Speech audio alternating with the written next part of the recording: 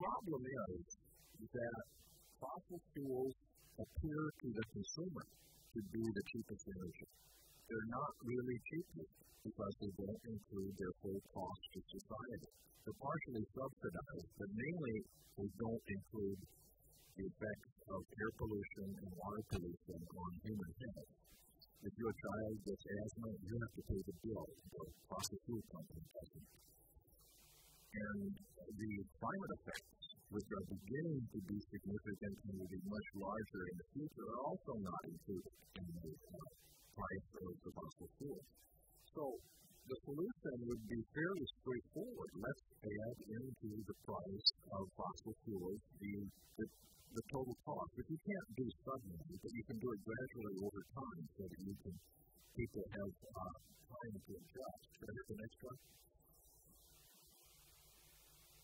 So I argue that this should be done, and it has to be across the board, across all fossil fuels, coal, oil, and gas, at the source, the domestic mine or the port of entry. And I also argue that that money should be given to the public, given equal amount to all legal residents of the country. That way the person who does better than average in limiting their carbon footprint will actually make money. And in fact, 2/3 of the people would come out ahead. And it would also address the growing income inequality in the world, which is occurring in almost all countries, because low-income people would tend to have a lower carbon footprint. People who fly around the world and have big houses would pay more, but they can afford to do that. So that's a transparent, market-based solution, a conservative solution, which stimulates the economy. The economic studies in the United States show that after 10 years, if you had a $10 a ton of CO2 carbon fee, distributed the money to the public, after 10 years, they would reduce emissions 30%, and after 20 years, more than 50%. Then it would spur the economy, creating more than 3 million new jobs. Furthermore, this is the only viable international approach. You cannot ask each of 190 countries to individually limit their emissions. What we have to do is have the price of fossil fuels honest. That requires only a few of the major players to agree, let's have a rising common carbon fee. And those countries that don't want to have that fee will put a border duty on products from those countries. And furthermore, we will rebate to our manufacturers the carbon fee when they export a product to a non-participating nation. So this, economists agree, is a fair way to do it, and it could rapidly move us off of fossil fuels. But what we are hearing is, although Christiana Figueres says many have said we need a carbon price, and it definitely is so much easier with a carbon price, but life is much more complex than that. So, what we're talking about instead is the same old thing. The same old thing that was tried in Kyoto. Asking each country to promise, I'll reduce my emissions, I will cap my emissions, I'll reduce them 20% or whatever they decide they can do.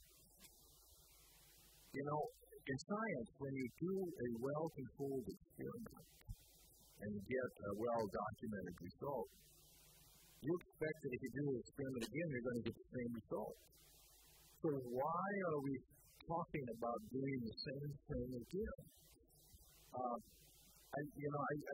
don't like to use crude language, but I learned this from my mother, so I use it anyway. This is half-assed and it's half-baked. It's half-assed because there's no way to make it global. You have to beg each nation. So I went to Germany to speak with hoping to speak to Merkel, but I got cut off at Sigmar Gabriel, the minister.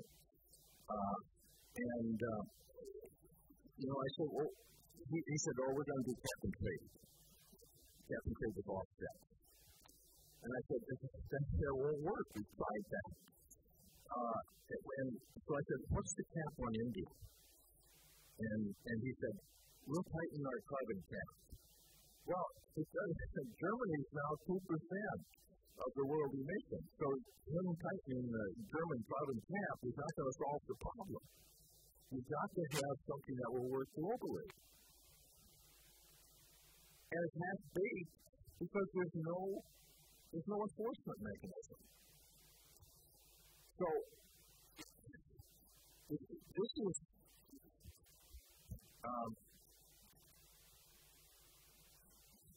we have to, what I think are, what I hear is all the ministers are coming here, or the heads of state, and they're planning to clap each other on the back and say, we're really doing great.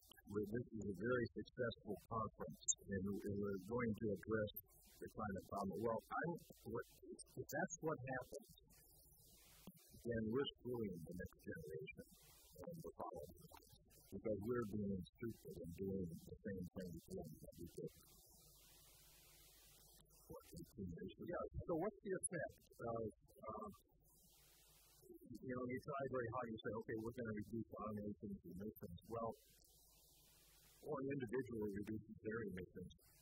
One effect of that is to reduce the demand for the product and keep the price low.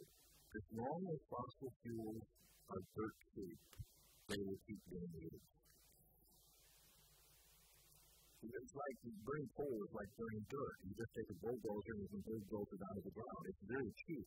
It does not include its cost to society. It's a very dirty fuel with some negative effects, which we now understand very well. We can't pretend that we don't know what's going to happen if we stay on this path. So this is the path we're on, To pretend that what we're doing is having any effect, it might slow down the rate of growth, but that's not what's needed. Science tells us we have to actually reduce emissions rapidly. And furthermore, the economic studies show that if you put an honest price on carbon emissions, you would reduce the emissions rapidly. But if you don't have that price on there, you're not going to reduce the emissions. You will reduce the emissions someplace, but then it keeps the price low, so somebody else will burn it.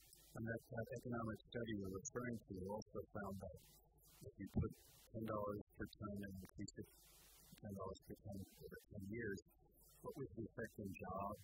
Well, in the case of the United States economy, that's where the study was done. There was 3 million new jobs in 20 years and a significant increase in GNP. So we need energy. So people thinking, we have to do less. Well, yeah, we should have energy efficiency, but that would be encouraged by a rising price.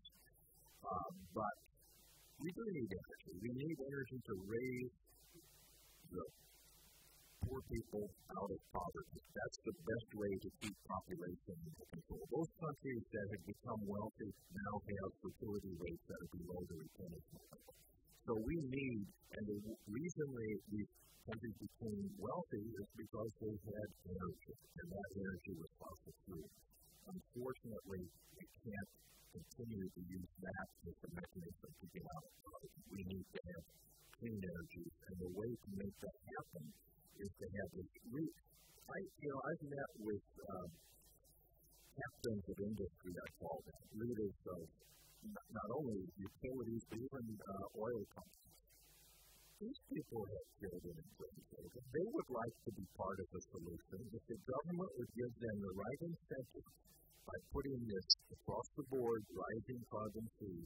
They say they would change their investments and they could do it rapidly. So it's not that the problem can't be solved, but it's not being solved. And nothing that I've heard so far indicates that we're intending to. It's not too complex. It's the simplest approach you can have. It's not an honest, simple, rising carbon